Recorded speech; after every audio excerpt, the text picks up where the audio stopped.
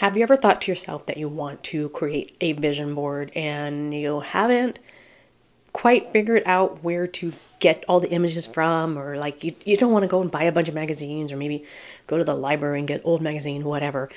I'm going to show you how to do an easy digital vision board, and you don't even have to leave your house or cut up pictures and paste anything. Hi, I'm Jamie Reynolds, and last night I had posted a video about manifestation, and it got a lot of views and a lot of likes and a lot of comments. I think I got over like 32,000 views or something, a bunch of comments. And a few of the people in the comments were saying, you should do a vision board because I'm trying to manifest something, right? And I was thinking like, I love the idea of a vision board. I mean, I would love to just put it right here on the wall and just be looking at it all the time, because when you visualize something and you always have that goal and you're always looking at it, it gives you a direction and a reminder of your why and what you want to achieve. And being the type of person that I am, I usually like to just start on stuff, just jump right in, but I didn't have any kind of board or poster board or like a cork board or anything to post things to. I didn't have any images. I have no magazines. I don't subscribe to magazines anymore. I was like stumped as to what I could do. So that's when I thought, I'm going to check out Canva and I'm just going to make my vision board there. So I'm going to go on the computer now and show you how to do that in Canva.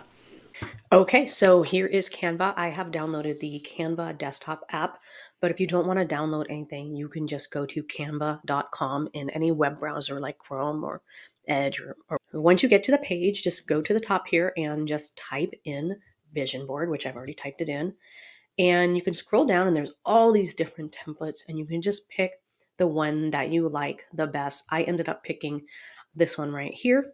So let me click on that. And then if you like this one, but it's not 100% of what you want it to look like, you can scroll down and see more like this. You know, maybe one of these other ones, like you may want this one. Oh, that's kind of cool. I don't know if I would want that, but just pick something. I'm going to pick the same one that I did and click customize this template. And you can keep the pictures here to kind of remind you of what shape that you're looking for. It looks like most of them are kind of like in the portrait shape. And then you can just double click on any of these words and trade them out. So if you say, do more of what you love, you may want to put retire at 50, whatever. You just kind of put your own spin on these things, like maybe you want travel. Now that I'm realizing this is not the exact template that I did, but that's okay. It doesn't matter. And then what you're going to do is over on the left side, you're going to scroll down to where it says photos and click on photos.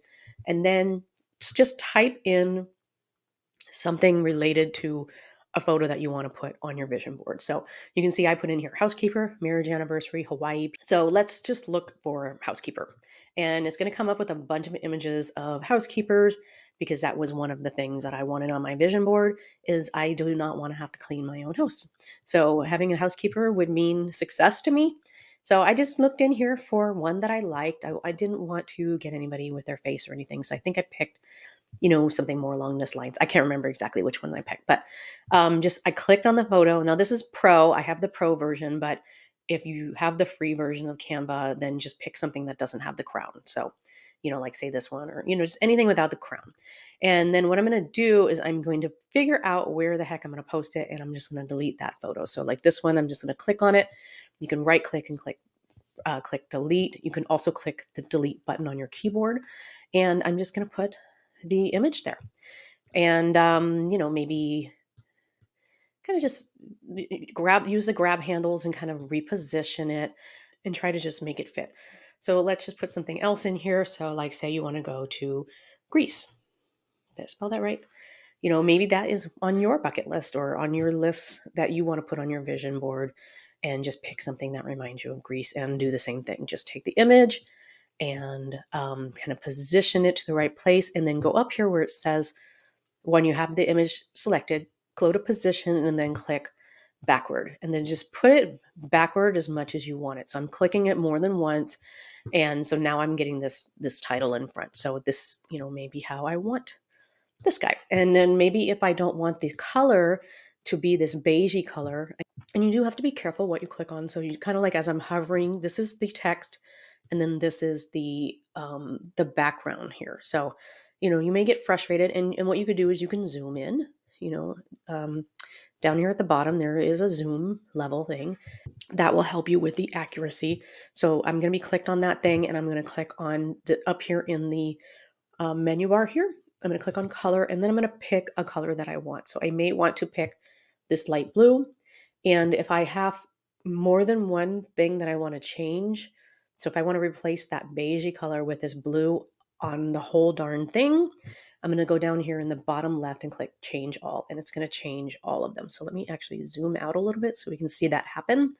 It's probably going to change this one under retire at 50. Let's see. Let's just change all. Okay, it changed this one here. And that's okay. And you can repeat. So like say I don't like this brown. I want to do this dark blue. Looks like that was the only one that was that brown color because it didn't give me the option to change it. So let's change this guy, maybe make it, I don't know, let's do pink. And basically that's what you're going to do. And if you want to change the font, you just click on the font and you can go to this menu bar again and pick a font that you like. You know, like maybe you might want this. You may want to make it bigger. You can also make it smaller, like say this success one, I don't want italics. So just use this menu bar, you know, just kind of play around with it and change that around. And then what I ended up doing was I ended up downloading this image. So I clicked on share in the upper right corner and then clicked on download. And I kept it as a PNG. There are other options here. You can do a JPEG, PNG. You can do PDF if you want. I mean, you could print, you know, pick PDF print and then use a printer and print it out. So I'm keeping mine as a PNG, and you're just going to click the download button. Now, because I'm on the desktop version of Canva, I get this next option to, you know, save the file, which you're not going to have on the web version, the canva.com version. So what I did was I just downloaded it wherever I wanted, and then I set it as my desktop background. So here is the PNG file on the right side, and this is a Mac, and I ended up just right clicking on the file and clicked set desktop picture. If you have a Windows device, it might be the same. I can't remember exactly, but here is my finished file. Let me actually open it up so we can see the top of it. Purpose. So I hope that you found this video helpful. If you did, please give me a like. And if you're not already subscribed to my channel, please consider subscribing. You can subscribe right below. And check out any of the other videos in my channel. I talk about creating content, using different apps to maximize creating your content, different income streams that I'm employing and how to get those set up and get started earning as a content creator. And that's all I have for you today. So thank you. Have a good day. Bye.